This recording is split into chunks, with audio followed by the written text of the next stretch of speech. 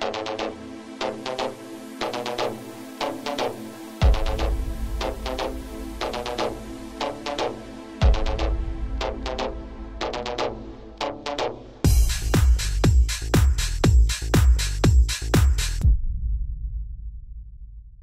like to emote. Hello, everybody. Are you ready to get rich? Shut up. No. Now I feel kind of bad. I don't actually have a way for you to get rich. Work hard, start saving when you're young, don't have kids, steal. It's really not part of the program. Hi, it's been a long, fun day, huh? Not a lot of smart people up talking. Now it's loud. My goodness, I'm very sorry. It's been a good day. I've been having a good time here. I flew in late at night. I was taken to a hotel, this Hilton Garden, don't be creepy. And then I came here, and then I think I'm going to go back to that. So I really haven't gotten the full feel of the Waltham experience yet. But the Waltham experience, am I pronouncing that right, experience? I had some of your famous steak fries and coffee with milk. They call that the full Waltham. But that's not what you're here for. I'm sorry, calling people. Hi. So sorry, so sorry. You know what? I totally had the world's cheapest Uber ride today. $6. Boom. Anyway, thinking of moving, making the Waltham move, they call it. That's trademarked. Thanks for coming out today. I don't love this title. I'll probably change it after this, but I needed somewhere to start. Earlier today, I don't know if you're here in the very, very early morning, Ken kicked things off, and he said something really cool that I liked a lot. I liked this so much, I wrote it on a piece of paper. I did forget a comma, John Siracusa. But earlier today, Ken said, if you're good, today will make you better. And I thought that was a pretty good statement. Because why do people come to things like this? Well, you want to get free food and shirts and skee ball and stuff. But there's also something kind of special about getting a day off work.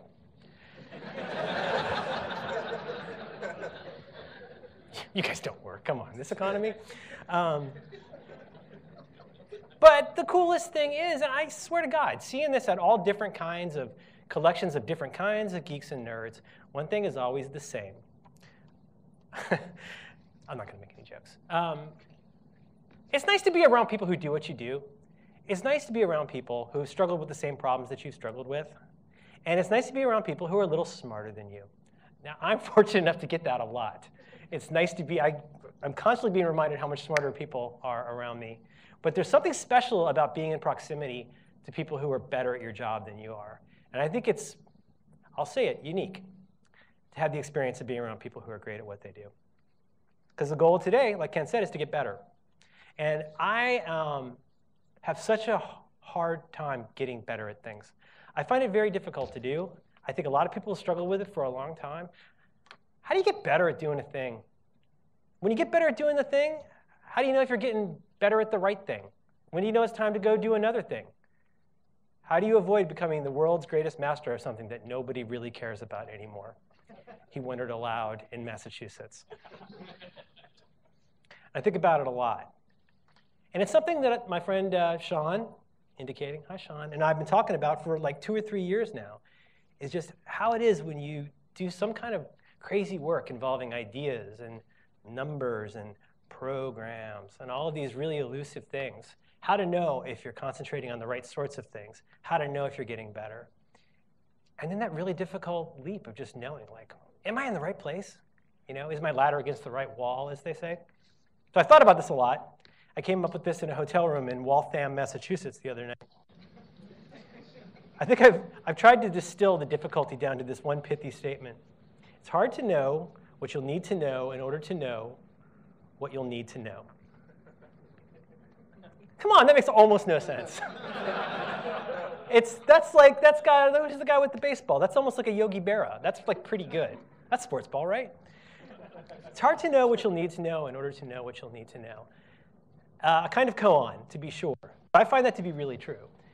And I find that once I realize how much I know about a thing, and once I realize how super good I am at it, it's probably too late it's often something no one cares about anymore. Or I find myself becoming the master of something really, really stupid, and I don't discover until it's entirely too late that I should have been mastering something that everybody else started working on 2 years ago. Never happened to you, though, right? You're totally up to date.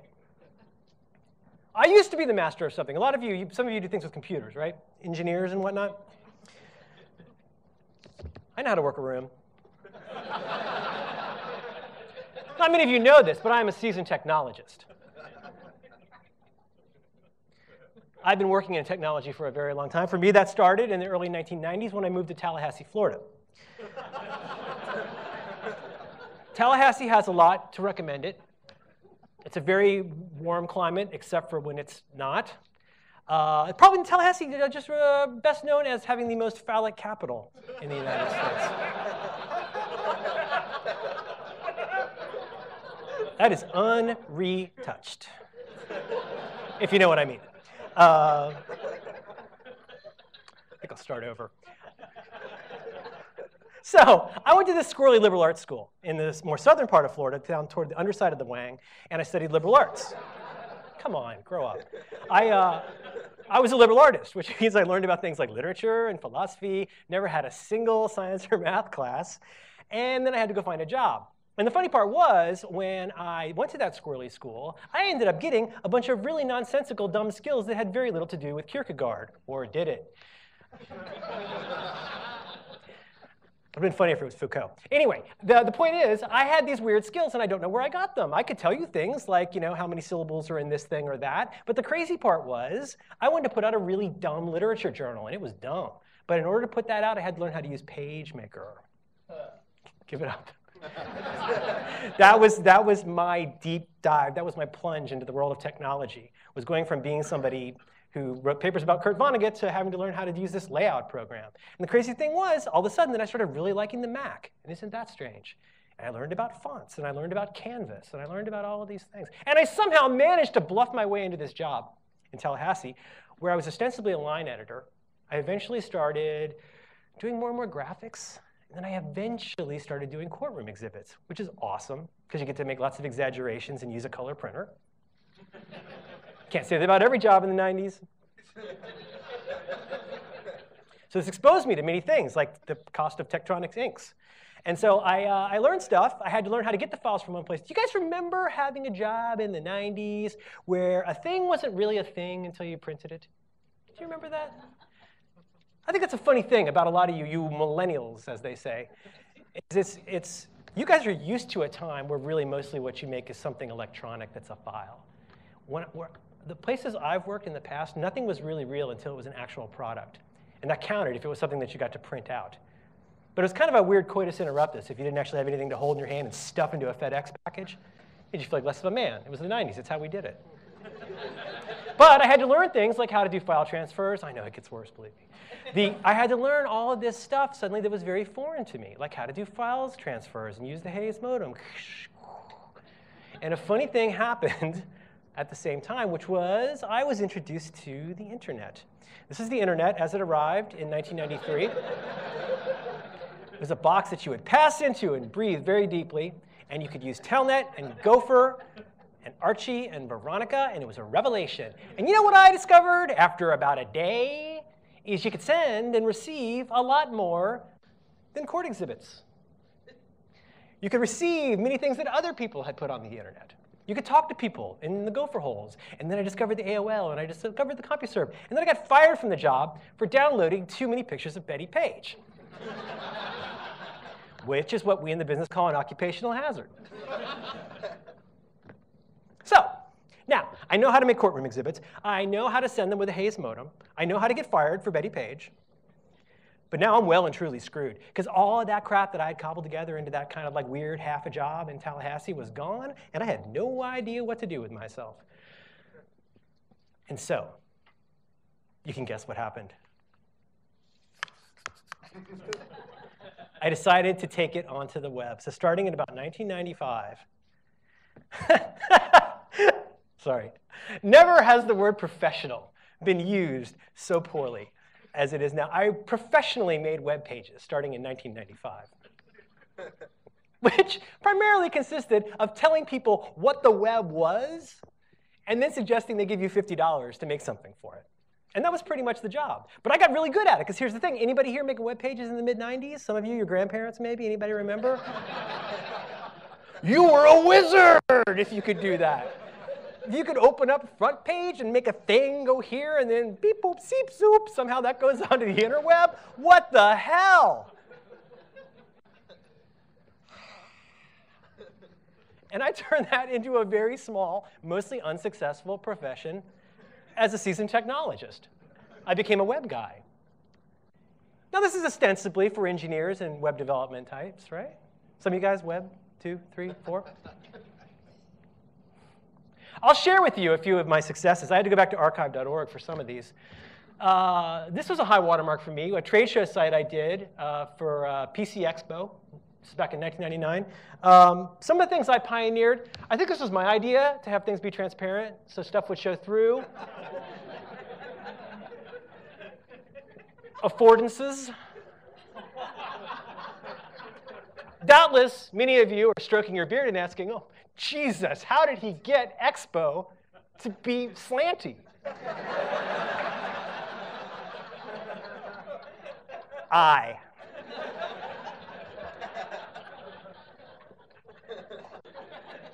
Perhaps I will be best remembered as the guy who would always have 2 links to everything, because if you didn't understand that this was a link, because you turned off underlining, you could also see the word go. Boom. Made a site for my band that was pretty exciting for the time. It had a background and a monkey. We had Shockwave, which I hope somebody has updated, because... So this is the kind of crap that I did for a job. And then I got hired by a .com, and they brought me to San Francisco because of these massive skills that I had. Now, honestly, that's not that bad of a web page for 1999. This is JavaScript. When you pull that, stuff happens. I don't want to overwhelm you guys. I know you're probably already feeling kind of bad about like my stuff I've done. Let me boil this down to you. In Tallahassee, Florida, in the mid to late 90s, I had a career because of the break tag. I knew how to use this to make letters go down here. And almost no one else knew how to do that. All the chiropractors, all the musicians, all the people who had much better uses of their time than break tags and Betty Page found in me a friend who, for the sum of $50, could get them onto the internet. See, my sense is a lot of people picked up web stuff through this kind of hacking, copying and pasting code. Anybody else just kind of picked this stuff up? 90s, 2000s, millennials? I made like a pretty good career out of that for a really long time. I mean, in web terms, my God, it was practically like a millennium. But now we got this. It seems to me, and this has only really dawned on me in the last couple of years, that pretty much everything I have ever known how to do on the web can now be accomplished with one line of code in any of a variety of different frameworks. Okay? And I don't bug you about paying me. I don't forget to close a tag. I don't do any of the dumb stuff that I did every single day when I was a web developer in Florida. I'm so not kidding. Basically, everything that made me unique, with the possible exception of knowing how to paste graphics into things, that's pretty much my entire career. I know there are other ways to do this. There are other things. You got your less and stuff like that. My gosh, I'm just going to guess Les does a pretty good job on CSS better than I do. But I learned an important lesson. Be very careful if you have a job where you can be replaced by a shell script. I'll extend that a little bit. Be careful of any job where you can be replaced by a robot or a monkey or a shell script, especially a monkey that knows how to run shell scripts. OK, this is not going to sound as crazy to you because you're not a crazy old man like I am. But from not even knowing what the internet is to having a job using something called the internet no one ever heard of, that was 2 years for me. 2 years from nobody's ever heard of this to now I've got a job doing this. 5 years from that to working at a .com. A few years after that to doing project management and web stuff. But does this mirror anybody's weird career, right? Maybe. Maybe I'm not the only one who has found themselves having to learn how to make a lot of the hats that they were going to be wearing in the next few years. But I think it's happening a lot. I think it's happening fast. I don't think I know anybody, hardly, who isn't either in the military or maybe in academics, who's had anything approaching the same job for 10 years. And even those people who have those same jobs, their job has changed tremendously. Think about just about any job that you can think of. That person has had to learn so much more. I mean, even just learning how to use your phone when you're a plumber. Like, there's all new stuff to learn. Is this a new problem? I don't think it's a new problem, but I think it's a very attenuated problem that is curiously contemporary. There's an example I like to use to try and just contrast this a little bit. That's my late grandfather, Barry Watson. My grandfather came to the United States in the early 1930s. I think he snuck his way in on some kind of an education visa, and that didn't happen. No dental school for Grandpa. He got a job at Cincinnati Gas and Electric, a union job. He started there in the early 30s. He had that same job until he retired in 1966. So he got a job circa 1931. Roosevelt, other guys. Boom, Beatles, Grandpa retires. But that, by the way, that's Lamb Chop. That's his dog. They're both deceased, don't worry. He's a Shriner. He had a great burial. My grandpa was in a funny position because my grandpa had what I like to call a Richard Scarry job. I don't know if you're a kid, you have kids, or you ever were a kid, but there's something kind of special about Richard Scarry books, because first of all, they're horrifying. Second, they're kind of politically incorrect. But there's something wonderful about these books. These are designed for little kids to learn how the world works and how hegemony takes over everything. And the nice thing about everybody who's got a job is they've got 4 things, right? So you got the traffic officer, you got the letter carrier, you got the person being tied up in a hose. But every time you see somebody and they're describing what their job is, notice there's 4 things about pretty much everybody. That little creature has a uniform, they got a hat, they got a tool of some kind. You can tell what they do. What's the 4th one? It's got the name of their job right down here. You can tell what their job is. That's a traffic officer. Do you see any interaction designers in this one? Any GitHub jockeys? Because I think the Richard Scarry book for our time would be rows and rows and rows of furry little animals wearing headphones and typing on Macs. And you'd wander in and you'd say, I wonder, are any of these creatures good at their job? I can't tell. What do they do? They certainly are sweet and like to be tied up in hoses. It's his book.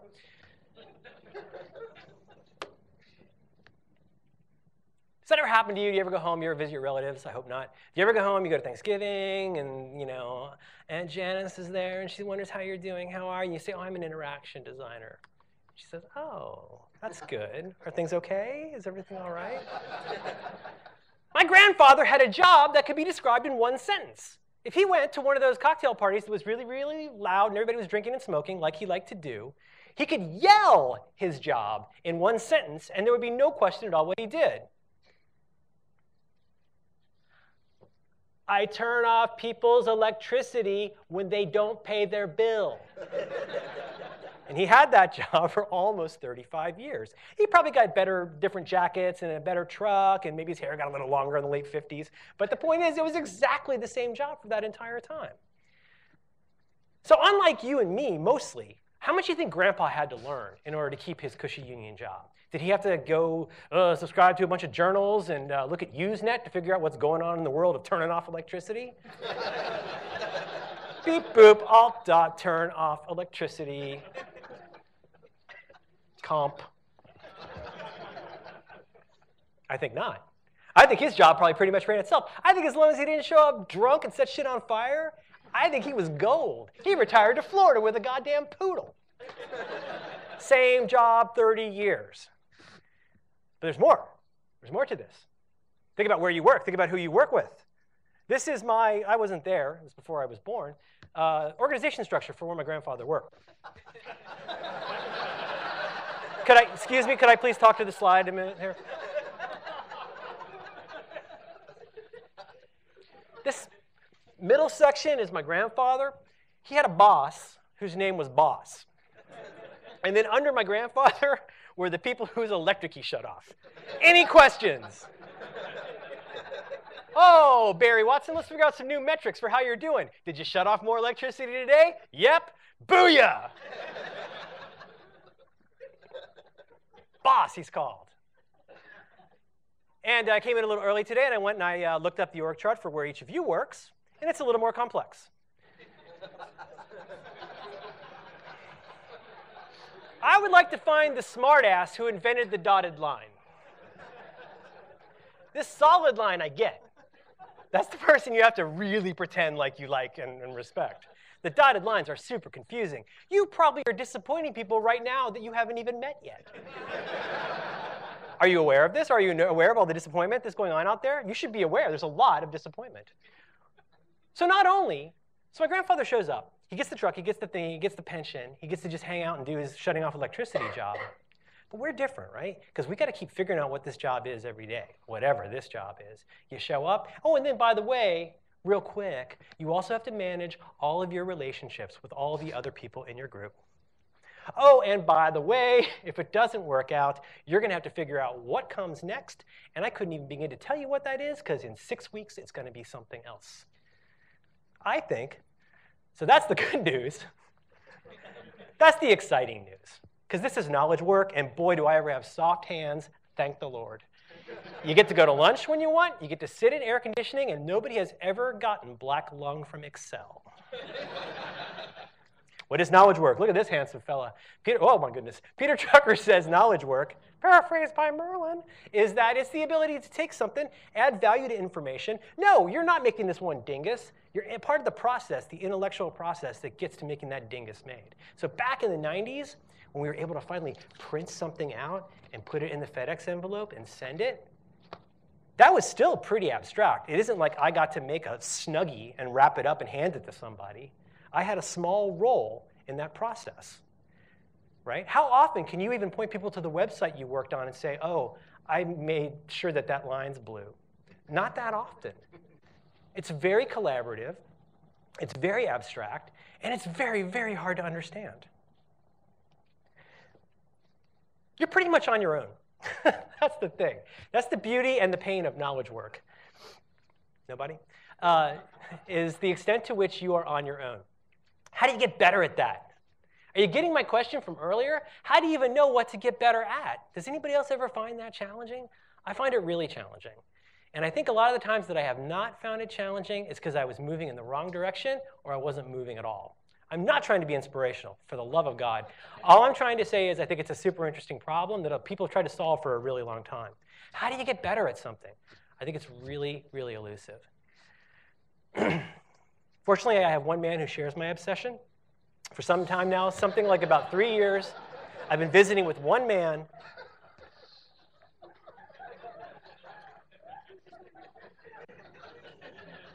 one very handsome man who shares my interest in how people get better at stuff and why it is so gosh darn hard to understand. And I think we probably both learned about this in the pragmatic thinking book. Something we both learned about is this idea called the Dreyfus model of skill acquisition. And now it's going to get real dry and slow. No, I don't understand it, so I'll gloss over it.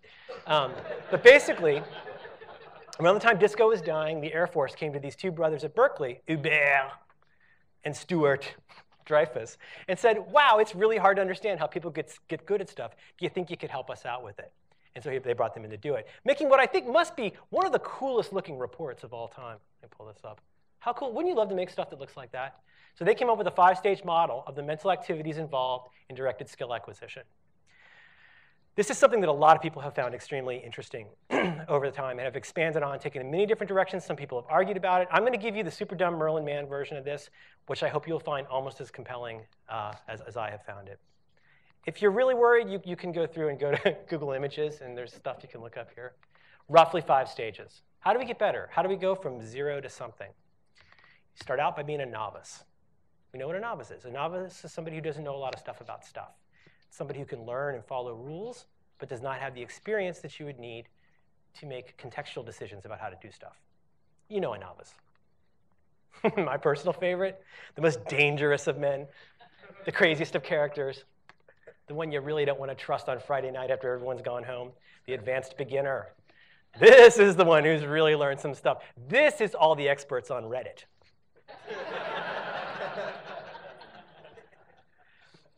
The advanced beginner, this is mine, this is not theirs. The advanced beginner to me is somebody who has managed to not fail colossally at least once. Doesn't mean they've succeeded. It just means they haven't died in a fire yet.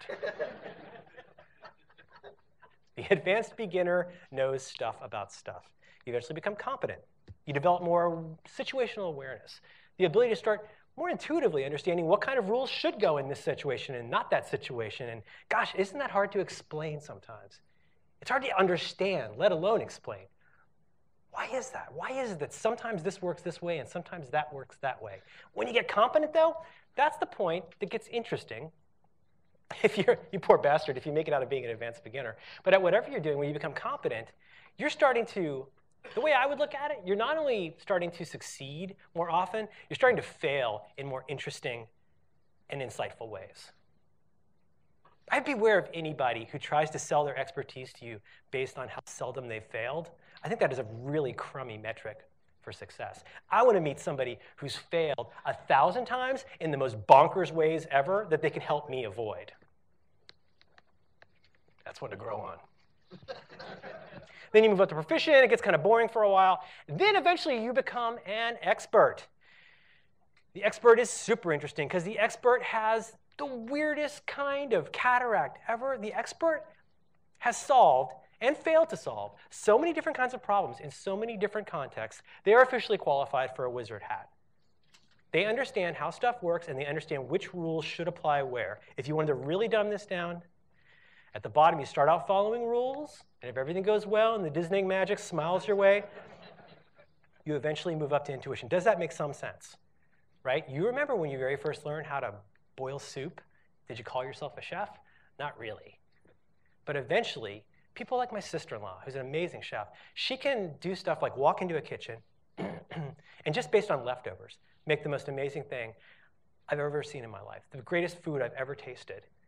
I mean, you know, I can ruin jelly. And like, she can turn anything into anything. And interestingly enough, as we'll discuss, she can't even really tell me why that is. How are you able to do that? I don't know. It's just what works. Is that not what they say? By the way, real expertise takes longer than this. Sorry, your mileage may vary. I think one thing the Dreyfus brothers left out that I find really interesting is the level that you're at before novice. All right? Because like, when you're a novice, you've at least become sort of a mindful dummy. But I'm super interested in the person who isn't even a novice yet, because that could be you, and I know it can often be me. What's the step before novice? I don't even know what I don't know about what I don't know about. I'll give you a minute with that. Because there's lots of times where you can know stuff about, you could know what you don't know about stuff. I'm getting all Rumsfeld here. Do you know what I'm talking about? Like, have you ever heard stuff where somebody even mentions something, you go, that's not something I need to know about. Like, you'd be surprised. That might be a thing you want to know something about. But before you can misunderstand Ruby, you have to not know about Ruby. That's step 0. I think I might be a guru. It's a terrible cliche, but it's really true. Maslow's hammer. I think about it all the time. It's such a cliche, but it just comes up all the time. When you don't know what problem you're solving, when you don't understand the problem domain, you will try just the craziest stuff because it's the one tool you can use without breaking your finger. Isn't that a funny thing about expertise? I will remind you, it's hard to know what you'll need to know in order to know what you'll need to know. It doesn't get easier to understand. It just gets repeated as a slide. If I do it 4 or 5 more times, I'll seem really insightful. What is a novice? We know what a novice is. Novice is the new person at the job. Novice is the person who could conceivably follow the rules, but they're screwing up so often they're not really following. At best, once you have gotten through novice level, you're basically able to boil water. You can follow the directions for boiling water without setting yourself on fire. Congratulations, you are now a novice. But isn't there something, as I say, mindful about being a novice? Anybody here take yoga? I tried yoga, and boy, did I ever realize the whole time that I was totally completely a novice. There's not a single part of yoga that was not novice for me. Every bit was excruciating. This Rodney Yee guy has a different gravity thing going on than I'm aware of. I knew the entire time I sucked hard at yoga. There was never a moment where I went, ooh, I should get a mat and a bag. The entire time, I was hurting, and I was feeling stupid, and I was realizing there was no lower I could go. I knew about yoga, but I was not good at it. Isn't that part of the good part of being a novice? Is you do have a little bit of what you can, in slightly massacred Zen, call beginner's mind. You're open to new stuff. But, let's say you've been on the job for a few weeks, and you've been boiling a lot of water, and you don't even need the directions anymore. That is when you move on to the vaunted title of advanced beginner. And boy, do you know the advanced beginner. The advanced beginner is in the unique situation of being somebody who has virtually no idea how little they know about something, but every reason to believe they might be an unrecognized genius. You may occasionally find these people on the internet. Because isn't it a funny thing that you can go and get some tutorials, you can get an O'Reilly book, I assume they still make those, that's what I used to get. You can go pick something up, and you can have a program load until it doesn't break. This was my style of PHP, by the way. When I was a PHP developer, I just reloaded the page until I didn't get errors anymore. I was the ultimate advanced beginner, and maybe in a gang, I'm not sure. I think these are opening and closing tags. What a dummy. Ever work for somebody who sends you designs? I'm not talking about a designer. I'm talking about somebody in the higher up offices. You ever get a Microsoft Word document from somebody that contains the basic design for how they want something to look? I have. I've gotten stuff on cocktail napkins. I have gotten stuff. People who should never in a million years have tried to make two lines intersect have sent me things as the design. Now, why did they do that? Do I call the plumber over to my house and tell him what kind of stuff to use to get the poop out? Oh, you're going to want a copper plunger for that. Oh, it's way smarter when somebody doodles in Word, right? Why? Why does that happen? Because that person has experienced design everywhere. They're on the web every day. They're practically a designer already. Look at all the design they see every day. I've had thousands and thousands of omelets. I must be Zoltar, lord of the omelets. I could make great omelets. I've experienced the shit out of some omelets. I bet I could walk into any kitchen in America and make an amazing omelet. Have you had that feeling? I think a lot of people have had that feeling. They think all it takes is just walking in there, you give me the right tools and the mise en place. Oh yeah, that's right, I've seen Top Chef. And I will be able to cook practically anything. I don't know if girls do this. This might be just a boy thing. But I think girls get into kung fu movies too, right? Like when I was little, if I saw me 2 or 3 kung fu movies, all I knew is I wanted to kick stuff. I was an uncontrollable kicking machine. I knew nothing about kung fu. There is nothing sadder than a 10-year-old boy watching Love Boat and kicking a chair. But in my head, I was killing it. I could take the biggest dude in the room. Well, you know what? You never fought the biggest dude in the room. We had a saying back in Florida, never wrestle with a pig, because you both get dirty and the pig likes it. And I think the same is true of fights in frat boys. They're super into it. They fight people all day long, right?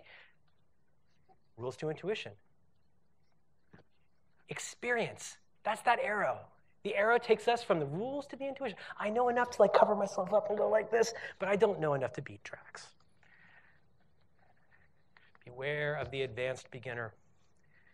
I've heard some people talk about, I don't want to quote this because I'm not like, I don't have Wikipedia open right now, but the Dunning-Kruger effect, you've heard of this. It's a really basic problem of not being able to know how little we know about something. That's why stuff like this is great. Stuff like this is great because you can get in a room and find yourself saying something really boneheaded, and then somebody else goes, you sure about that? Well, I haven't had any problems with it yet. I haven't had a job where I had to test it yet, so I assume that it works. And you go, oh, okay. That's a great opportunity. The advanced beginner does not get that. If you shunted yourself off into one area, all you can discover is how to get better at the thing that you think you're getting better at. How do you know if you're getting better at something good? How do you know if you're even getting better? That's why we stall at the advanced beginner stage. I hate to pull out the obvious ones. But when people learn just enough to try it on their own, This is one where the fans on the system weren't working, so they put a fan on. It's the same word. At every level of expertise, there's a built-in blind spot. There's a built-in cataract. There's something about it that's difficult to know. When you're at step 0 and don't know nothing about nothing, you don't even know what you don't know nothing about. When you're a novice, you don't know enough about the experience of doing what you're being taught, so you got to follow the rules. When you become an advanced beginner, you have no idea how little you know. When you become competent at something, you're still gathering a lot of information as you apply stuff contextually, all the way up the line until we get to such an interesting character, the expert. I love the expert. Now, just let's be clear now. This is an actual expert. This is not an advanced beginner that thinks he or she is an expert. And I feel like I know this when I see it. And this is somebody, to repeat myself, this is somebody who has had to deal with different problems in different problem domains, with different circumstances, and different teams, and different resources, and different, and they still find some way to make it better than worse. Remember, just because you have not failed colossally does not mean you're an expert. It just means you don't have that much experience yet. Now, I'm not saying we should go out and try to fail, but there's so much to learn from somebody. Weirdly enough, so much to learn from somebody who has a hard time telling you why they think that's the best solution. I'm not talking about people who are giving you pushback or being a jerk. But just some people say, well, that's just the way I would do it. I know this goes in the Excel thing here. I know when I'm painting this, I know that that's going to look better right there. And this brings us to my favorite example, which is the old butcher. We have a butcher. Boy, that's blocky, sorry. We've got a butcher shop near our house back in San Francisco.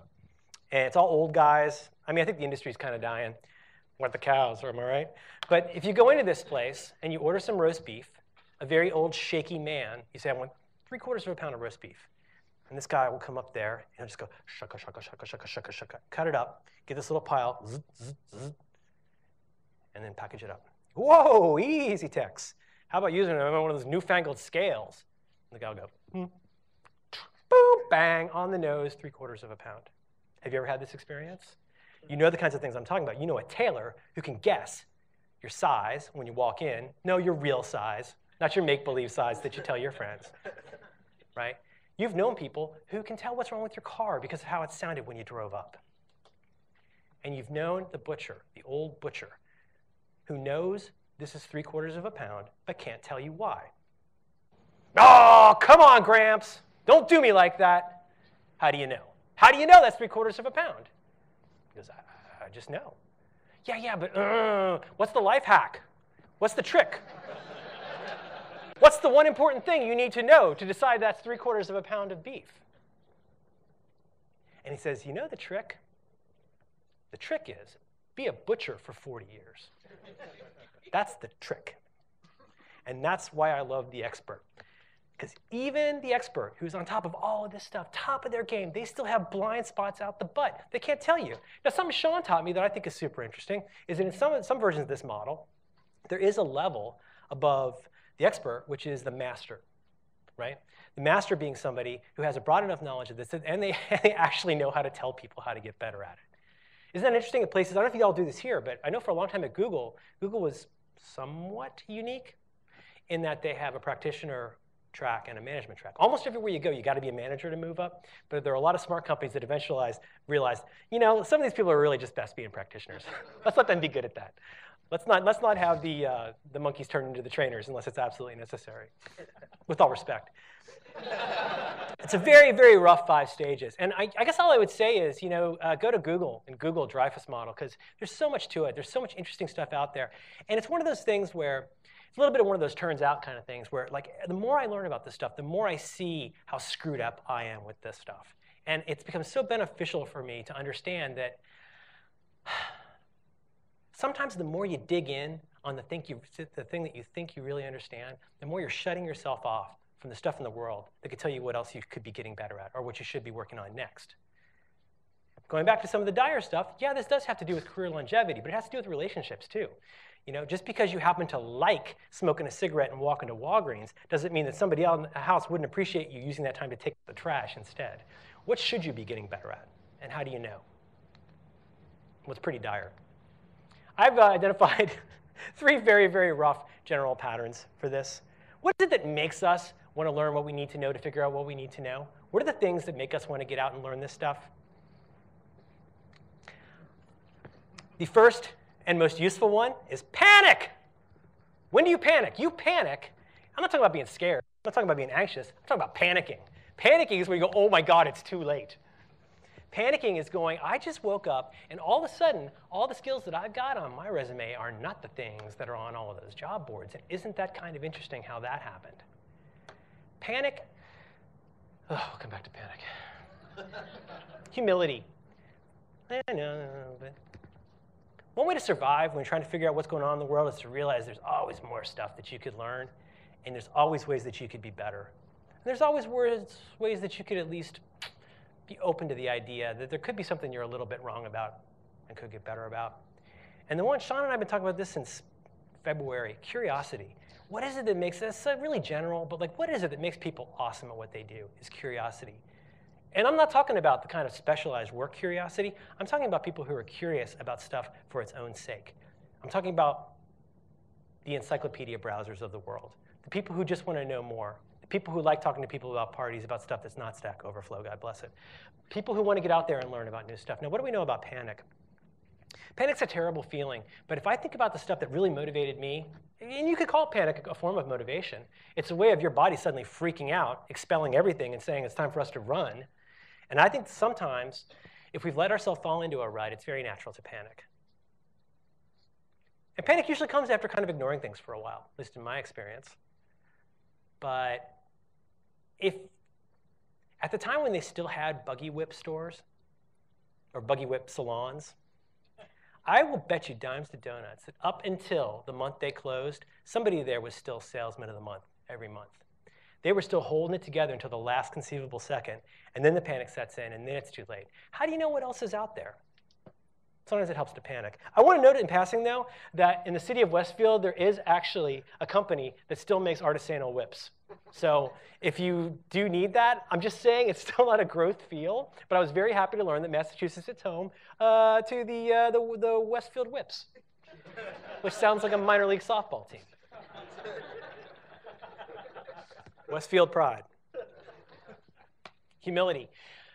I've been thinking about this a lot lately. I've been thinking a lot about humility. I've been thinking about the stuff that I think I know things about and what it takes before I let down my guard enough to realize I could learn more about something.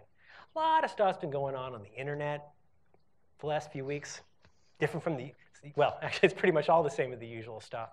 But I've been thinking a lot about the stuff that I could learn a lot from by realizing maybe the world's different than I like to believe it is, or I like to believe that the world is exactly like I think. On Back to Work, the podcast I do, my partner Dan Benjamin and I have an ongoing discussion about one incident that took about 3 minutes in his life that we're still talking about every week, where he insists all he did was drive around a bike, and then that guy got mad and banged on his window. Has anybody heard this story? Every week. And so I've had to try and walk Dan through the idea that as obscure and crazy as this sounds, there's a chance he might have been doing something that he didn't even realize that he was doing wrong. Now, I'm not saying that's the case, though, of course. Please don't tell Dan I said anything. But to me, that's humility. Humility is when I'm able to go, you know what? Maybe I'm not the greatest at everything, because partly I don't even know what everything is yet.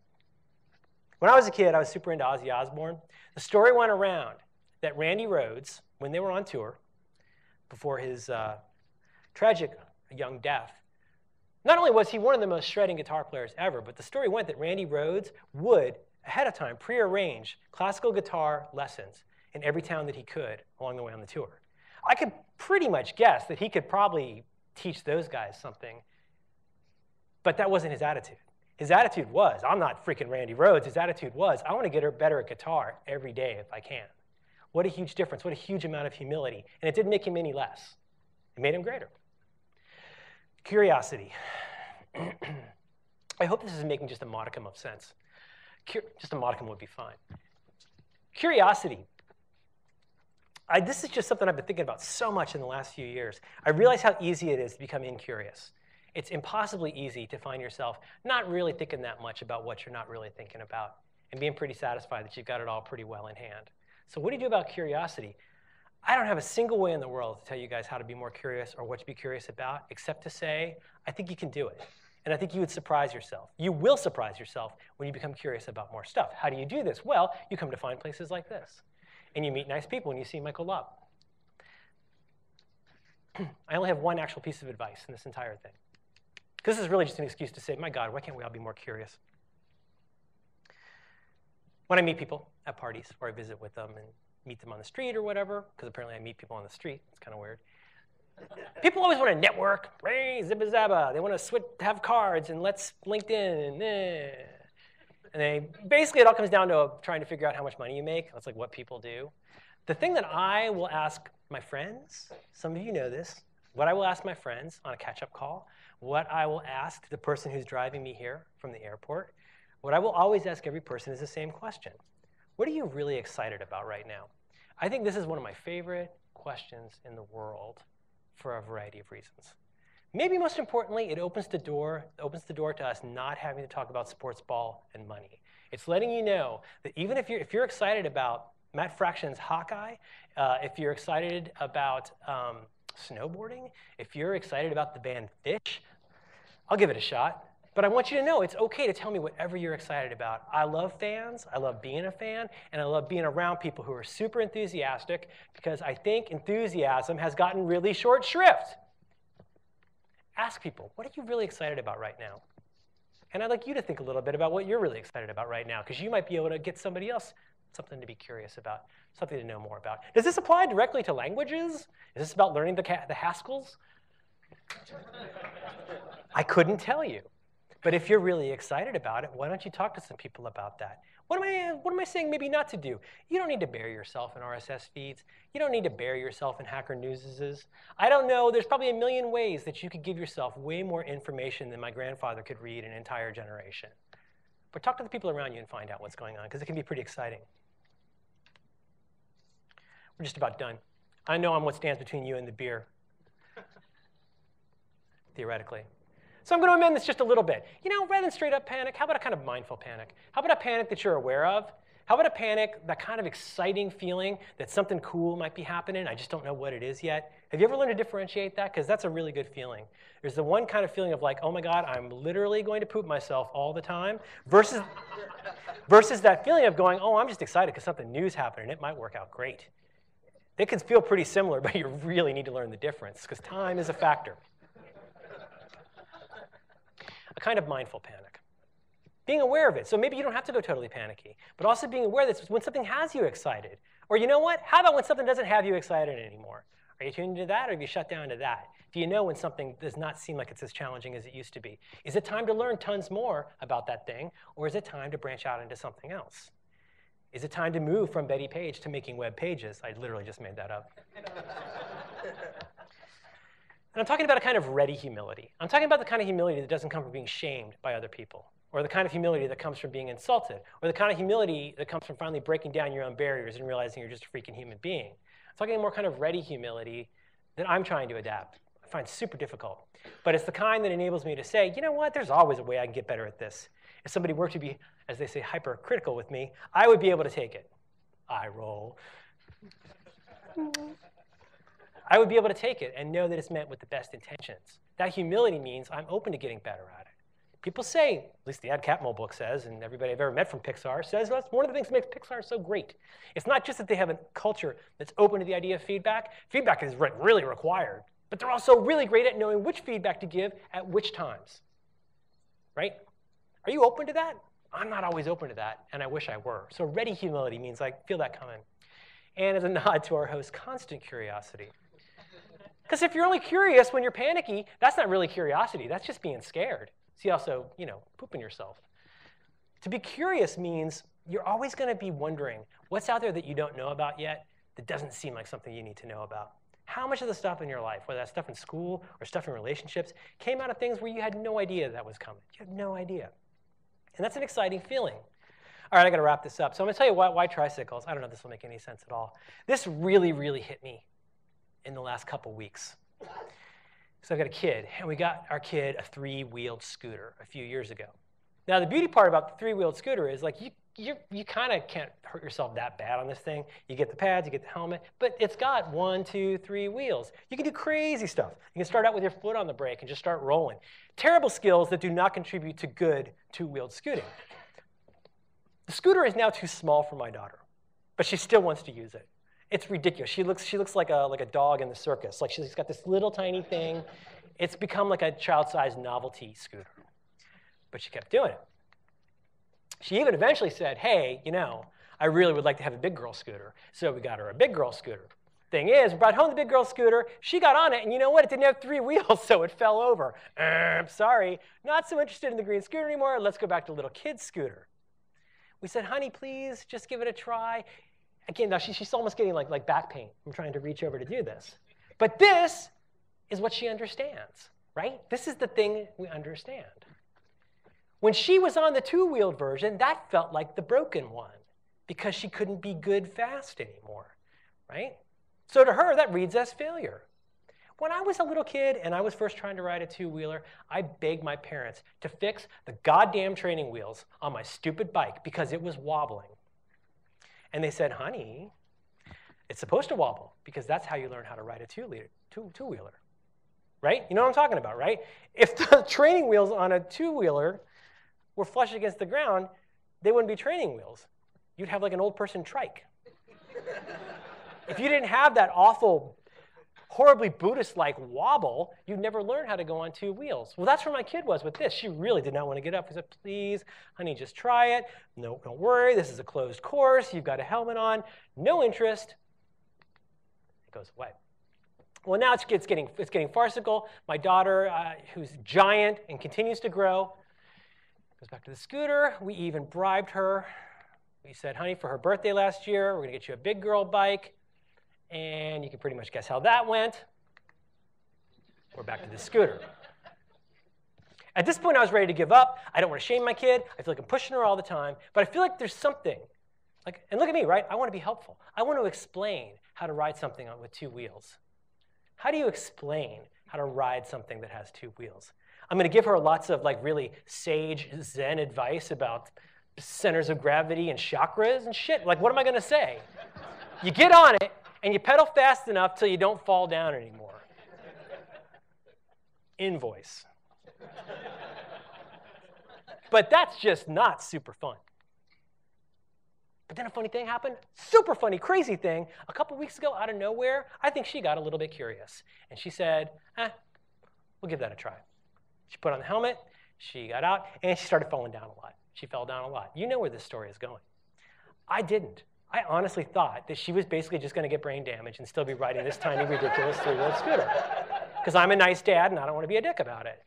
So the funny thing was, and here's the part that drives me completely bananas, and I wish could make sense to me. She finally decided to give it a spin. She's first in the garage a little bit, and then going out on the sidewalk. She was not having fun. She was basically doing this the whole time because she can't balance. She can't balance. And then something kind of ridiculous happened.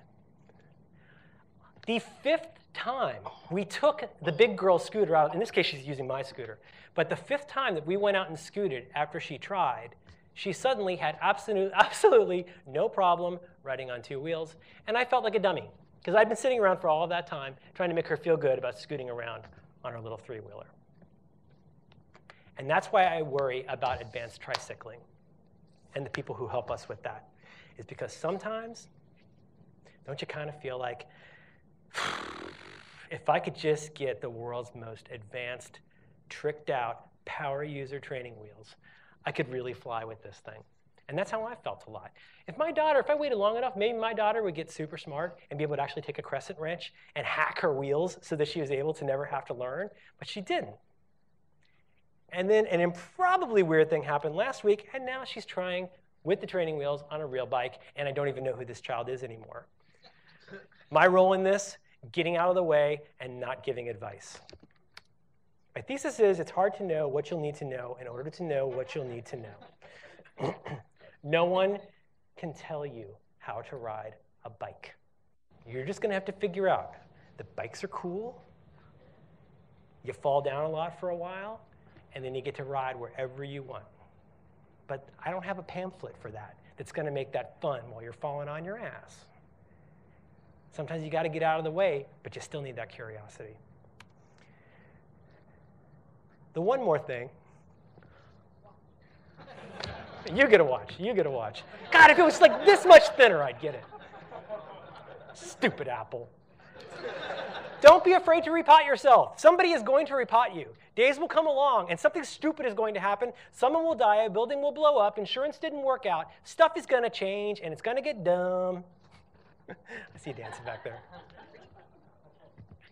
And you're going to have to repot yourself. It's not a question of if, it's a question of when, and it's a question of how okay it's going to be when you land. And that's why I say it's hard to know what you'll need to know in order to know what you'll need to know, and that's why it pays to stay curious, even and especially the things you don't know you're curious about yet. So today, if you're good, today will make you better, said Ken very sagely. And so I very much hope that today made you better. Thank you. I've been Merlin.